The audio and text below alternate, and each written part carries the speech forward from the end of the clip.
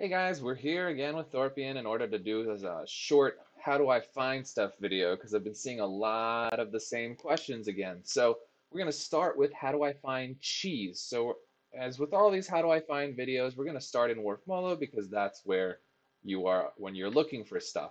So here we go. This is the bank, and in order to find cheese, the easiest and best way to find cheese is to ride your horse over to the baker Remy. So we're gonna go ahead and do that right here. Just gonna ride our horse over to the baker, and we're just gonna buy the cheese from him. So that's the easiest way to obtain cheese. If you need it for, say, the rat quest, to unlock the sewer agility course, or if you just want cheese to like make something. And then right after that, I'm going to show you guys how to make cheese. So you're going to ride your horse over to Remy, and you're going to buy cheese. Um, that's that. All right. Now, what about if you need to make cheese for some reason? Well, to do that, you're actually going to go to the park to get nettle leaves. But first, in order to be able to harvest the nettle leaves, you're going to need farming gloves. Now, I've seen this question a lot. Where do I get farming gloves? So, I'm going to show you. There's a pair of farming gloves that spawns in this flax field right here. So if you walk over to this corner and you'll see there's a pair of farming gloves. Now this respawns every I don't know how many minutes, but you just walk over and you grab the farming gloves. Oh, and mine are disabled from picking up because I have it locked as a drop from farmers because I don't actually want them. So I'll re-enable it and then I'll be able to pick up the farming gloves. And these are used for harvesting flax here in the field, or in our case, we're going to be using them to harvest nettle. Now, nettle leaves are over here. So we go this way to the east side of Molo, and we just hop over to this park, and you see these nettle leaves right here. Now, you're going to need level 6 farming in order to harvest these, but if you harvest them, you'll be able to have nettle leaves. Oh, there used to be one, so this is nice. So you just harvest the nettle leaves, and in order to make cheese, you go ahead and grab a bucket from the general store or from your storage, but in this case we're going to the general store because it's closest. I'm just going to grab a bucket, and we're going to take this bucket over to the pasture, to the dairy cow,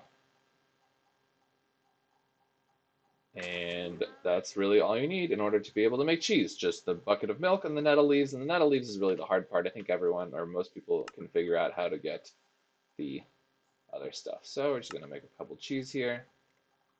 And there we go. We have cheese. And that, ladies and gentlemen, is how you get cheese.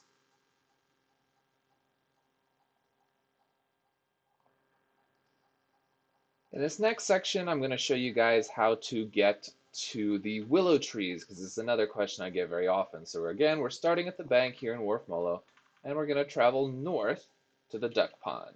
So we're just going to hop on our horse here. If you want details about what to do with the willow trees, you can check out my woodcutting guide. It'll be linked in the top right corner. But if you look over here, we travel north to the willow trees, and there they are. There's one right here, and there's two right there. So these are the closest willow trees, the easiest to get to. There's a third willow tree right there if you are interested in adding that to your rotation. And the other place where you can find willow trees is in Skyblock. I'm not going to show you how to get to Skyblock because you can watch one of my other videos probably for that, or you can just find it on the map. So we're going to head over here to Skyblock, and we're going to go to the east side of Skyblock. And in the east of Skyblock, you will find a large patch of willow trees. Again, if you're interested in more details about these trees, check out the woodcutting guide that was linked in the last few minutes. And these orange things are also willow trees. Don't be thrown by the different colors. We're going into this little Sears Village area, and there are additional trees here. There's 1, 2, 3 trees once again. There's a fourth tree over here on this mountain, but it's kind of a pain to get to. And there's one over here in the corner. But your best bet is to go for 1, 2, and 3. All right, guys, that's it for willow trees. So this is going to be the third and longest portion of this how to find stuff guide, and what we're going to find in this section is radiant sheep. Now the number of people that have asked where to find radiant sheep is actually ridiculous. You guys don't need to get radiant wool. Just skip that and go to the next level of sheep. It's a lot easier. You don't have to travel all this way. I mean, radiant wool is which level? Hold on. Let me hop on my horse here so it doesn't despawn. Radiant wool is not the way to check. This one. Gear, gear, gear. Weapons. Containers? Offhand? What the heck am I looking for? Oh, right. It's in defense because that makes sense. Radiant Wool is level 10. Just wait till you get to level 20 and can do a seer gear. It's really not going to make that huge of a difference. I promise you guys. But anyway, point is, if you really want Radiant Wool, this is how you get there. You travel north from Wharf Molo and you head over to the toll bridge. So we're going to travel this way. Again, as always, please beware of the robbers if you're traveling on the road paths. They will kill you. It's not pleasant to be killed. It's a little more, less unpleasant now because you don't actually lose all your gear and stuff, but you will lose stackables and such, so, you know, not optimal. And the horses are still being funky, so we might end up running for a good portion of this guide. Unfortunately, there's no way to teleport north of the toll bridge except with boots of travel, which I don't have yet, which makes me very sad. But they're very expensive and or impossible to find. Now we're just going to pay 150 coins to this lovely gentleman who doesn't have a name. His name is literally Toll Attendant. Can you imagine your whole life, you work, you eat, you sleep, and at the end of the day, the only name you get is Toll Attendant? You're just defined by what you do. It's really sad. Anyway, this is how you get to the Radiant Sheep. You're going to head towards Tortuga.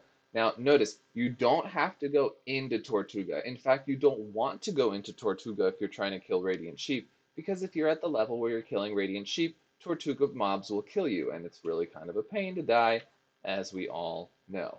So you head over here across this mountain. It's probably easier to go around the mountain instead of jumping, but you know me, I always go the wrong way first because it makes it more interesting. So we're going to travel this way.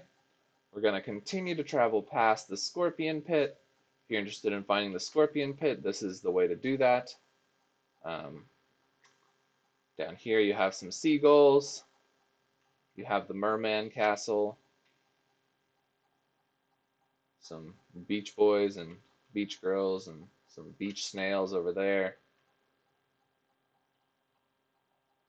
A lot of acacia trees. This place is literally filled with them.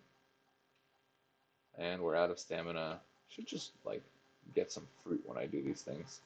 Over here you have the mahogany trees, which means we are getting close. So these are mahogany trees. They look really cool, I think, personally. There's some lumberjacks here, some woodland snails. There's a lumberjack who's currently in the middle of chopping down a tree. And here we go. We have the sheep farm. Now this sheep farm has enchanted sheep and some radiant sheep. Now there's like 5 of them here, which is actually better than the number that's inside Tortuga. So this is where you want to go if you want to find radiant sheep. I'm going to go ahead and throw the coords up here for those of you that need it. This is the place to go for radiant sheep. There's also an NPC in here actually that sells a mirror shield, which can be really useful when you're fighting these sheep. And if I can find the door to this house, I'll show you. What the heck? Oh, wow, that was bad.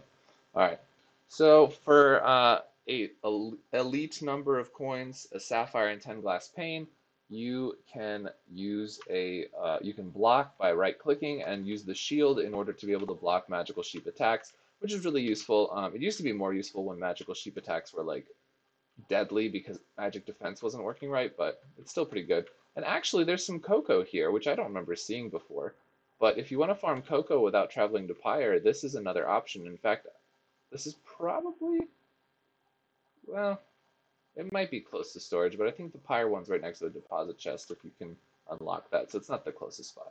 Anyway, guys, this is the sheep farm. Thank you very much for watching. Hopefully this video helped you. Please like it. Please subscribe to my channel if you want to see more helpful videos or just more content in general. Thank you. Bye.